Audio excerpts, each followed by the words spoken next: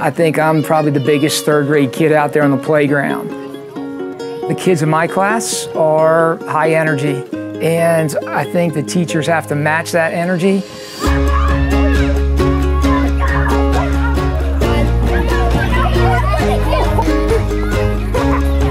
You've got to be able to think like a third grader to be able to help a third grader.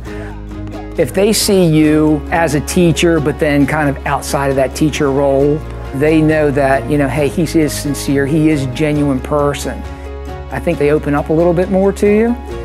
And I think they realize from day one coming into the classroom that he's serious about, you know, how much he loves us. 4, 3,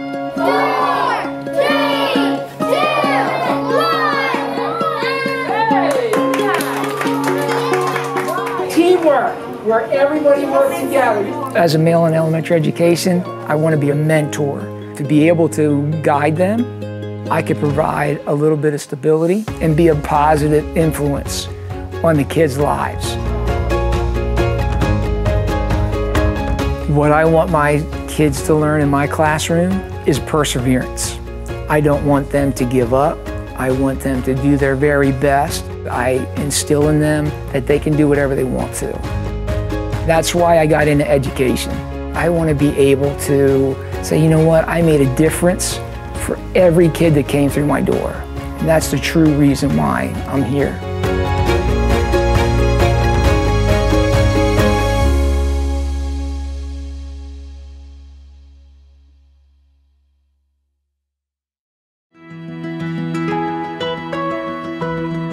April C., why don't you start us off? Which one doesn't belong? I think this one does not belong. My name is Caitlin Brashler, and I teach remote-only kindergarten and first graders here at Pisgah Elementary, as well as first graders face-to-face.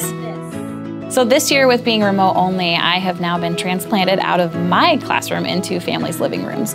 It's been a different year, but the students are thriving. Every day they show up on Zoom and they're excited to see me. I'm excited to see them. We work really hard every day, and we have a balance of interactive activities live on Zoom and also asynchronous work.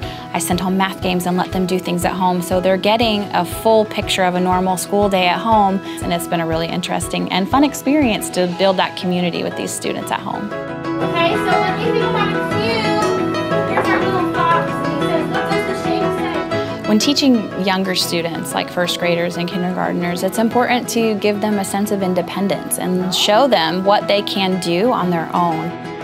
I think as teachers, it's our job to step back and allow them a chance to explore while also supporting them in what they need. One of the most rewarding things about being a teacher is just encouraging them to learn and explore, get outside, see how we can connect what we're learning in the classroom to what's outside in nature and in the world around us. I want them to be able to walk out of my classroom knowing that they are confident and that they are strong and they are capable of doing hard things. Watching them learn together and grow together and connect is a really special thing.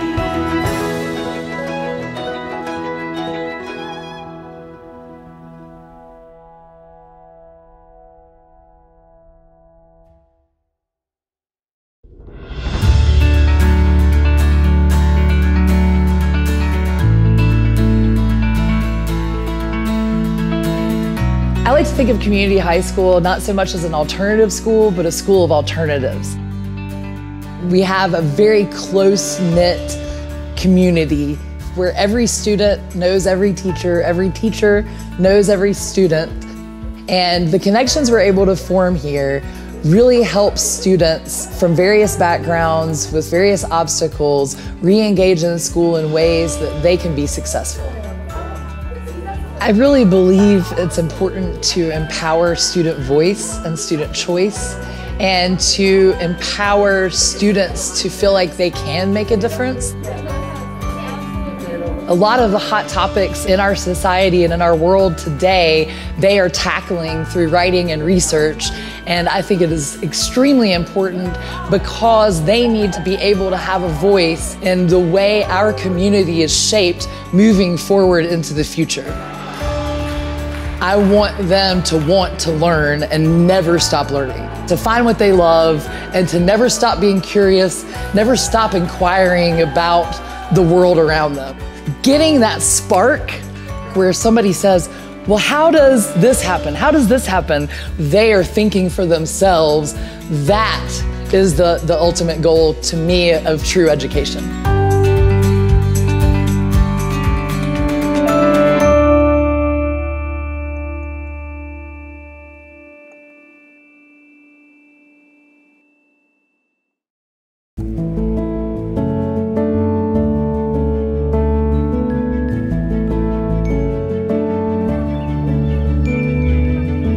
I love teaching elementary school because it's when kids start to develop their personalities and they start to figure out what they are thinking about and they develop their own opinions. So my job as a teacher is to teach them the standards, but it's also to teach them how to think. Kids learn best when they get to have experiences, hands-on learning, conversations. I love how different it is every day. I love working with the kids.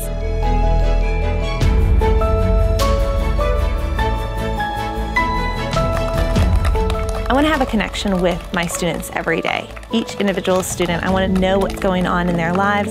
It's laughing and joking, developing those relationships so that kids know that I'm a person that they can come to. 3,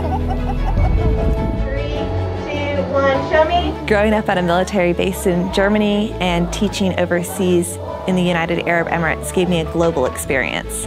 And so that's part of what drives me is how can I bring those experiences and those different cultures to students, because we do live in a global world. Our kids are going to be part of this greater community and we need to make sure they're ready for that. An analogy that I like is giving kids mirrors and windows. A mirror to see themselves and what they do and the books they read and the things that they learn about. But we also want to give them windows that let them see outside of our community. I want children to learn who they are as individuals. I want them to have their own opinions and ideas so they're ready to go out into the world. I don't want to prepare my students for the end of the year. I want to prepare my students for the rest of their life.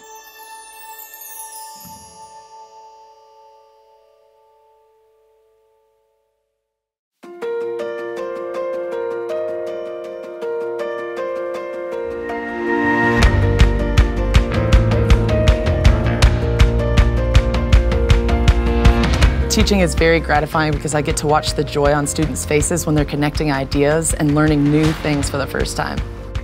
Middle schoolers really are my people. We find the same things goofy and funny. We can giggle at the same stuff. We have, scarily, the same attention span, so every day is entertaining in 7th grade. If it's pushing it up, which direction is the water moving? Every day I come into school, it's new. The 7th graders are always so excited to come into science and get hands-on activities. They get to learn about their world in our classroom on a smaller scale. Just seeing them figure it out for themselves based on what they already know is so rewarding, and it happens all the time in science because they're like, oh, I get it now. And watching that exploration and seeing how it relates to their everyday life is very exciting. Learning about yourself in middle school can be hard, right? There's a lot going on in your life, you're developing. So I want them to learn that even though things are going to be hard, that they have the toolkit necessary for them to overcome those challenges. I really enjoy working at Irwin Middle. We're producing the next citizens of our community. So we want them to have not only academic knowledge, but also emotional and character knowledge. We want them to be able to go into the community and help.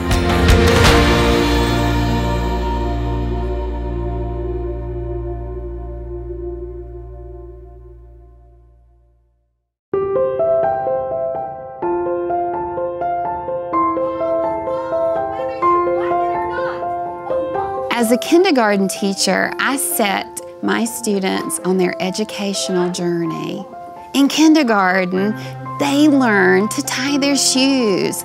I teach them how to read. I teach them how to write. I love seeing when the light bulb goes off and they're so excited and they're like, I've got it, I've got it. Listen to me, listen to me. I can do it, I can do it. And to me, teaching is the most rewarding job that anyone can have.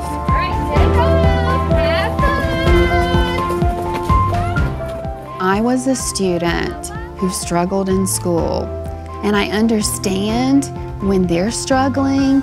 I'm patient with them. I have empathy, and students all have different needs and different learning styles. So when I teach, we sing, we dance, we learn poetry, we move.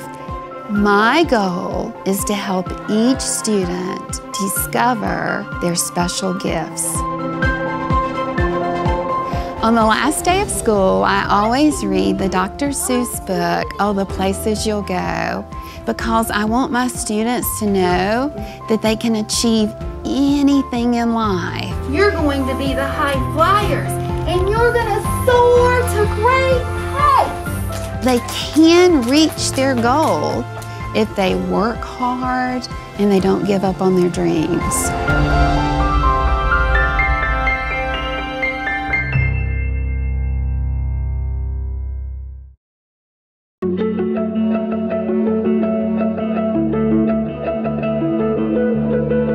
Science is everywhere, so it's really easy to relate it to a student's day. They use their phones every morning. We walk outside, we see the weather. Science has got so many interesting parts to it. I love it, and I try to project that love of the subject to the students, and hopefully they fall in love with it.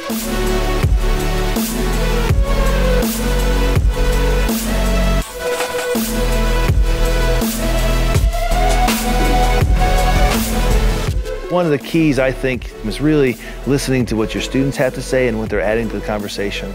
And when they share an idea, I'm like, that's a great idea, and we try to go from there. I'm constantly trying to show them how much I like to learn things. So it's exciting to see in a student's eyes, and now when everybody's wearing a mask, it's definitely in their eyes. You can see in their eyes that they really get something. And then they take that to the next level and ask their questions. My subject is easy to fall in love with. You can see in the students' projects how much they end up really enjoying the subjects that we get to teach throughout the year. At Valley Springs, it's really easy to be motivated. Our students work incredibly hard. Our expectations are so high. We want to have our students ready for their future, and that culture really permeates everything that we do here at Valley Springs.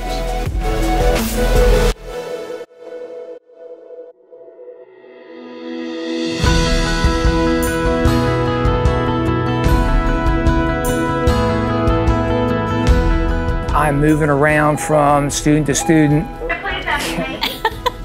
I feel like I've tried to do, I don't know why I can't just like say it. I'm sorry. I don't know how the kids follow anything in the classroom. I just throwing words out half the time. Stop it. Whew. If only my eyes would stop watering. This is my husband's like, good luck. I know you're gonna hate every minute of this. This is harder than it looks. You guys on TV make this look like it's... So you're definitely going to heavily edit all of this. Excellent. The pandemic has been difficult for kids and families. Even in this year where it's been different, school is the safe place for many students, and I want it to continue that way. And no matter what situation you're given, hey, you can always learn something from it. When they know that they have a teacher who loves them and cares about them, that helps them through this difficult time.